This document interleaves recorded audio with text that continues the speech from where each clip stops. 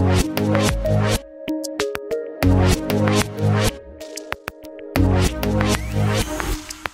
name is Klaus-Dieter Lang.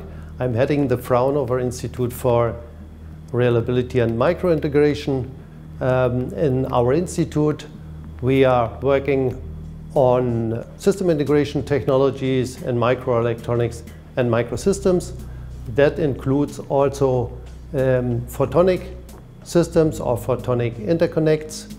And in this context, we think that photonic interconnects or photonics systems will replace in the future microelectronic or electronic interconnects, especially in the application field of communication. My name is Martin Schell and I'm the director of Fraunhofer Institute for Telecommunications, Heinrich-Hertz-Institut. What we do in data centers is helping implementing supercomputers. Such a supercomputer consists of about 50 to 100 racks, and all of these racks need to be connected to each other. And this is done optically. Our main focus at HHI is on long-range optical communications, for example, between Europe and America. Advantages of photonic interconnects and photonic systems are a lower power consumption, a higher data rate, and the opportunity of a massive cost reduction. Berlin-Brandenburg is an excellent location for photonics.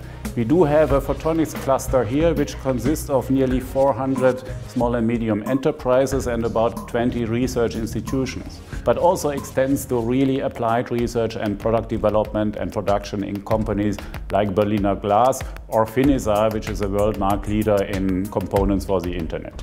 Finisar Germany was originally founded as U2T Photonics by myself and two colleagues as a spin-off from Heinrich-Hertz-Institut here in Berlin. Based on leading-edge indium phosphide technology, we were able to develop the fastest photoreceivers for fiber optic communication networks. So we could grow this startup to a global market leader in this field. Actually, U2T was the sole vendor of 40 gig photoreceivers when AT&T was extending their long-haul network some 10 years ago. We were also the first to provide the next generation of photoreceivers for the 100 gigabit per second coherent networks. In the field of photonic system integration, we were partners for numerous projects in the past. One important project was the European flagship project Foxtrot. The result of Foxtrot and the cooperation structure that leads to a platform where we can deliver this contribution to small and medium-sized companies or startups, especially also in the region of Berlin. We in Berlin, but also our colleagues in the US, benefit from working with the local Fraunhofer institutes.